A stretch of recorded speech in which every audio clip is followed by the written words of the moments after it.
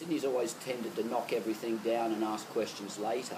The legacy that you see in some of the architecture, it's like old warehouses, old foundries, engineering shops from 50s, 60s, 70s. We've gone from the birthplace of a nation to today, and it's all part of its history. So we need to retain that.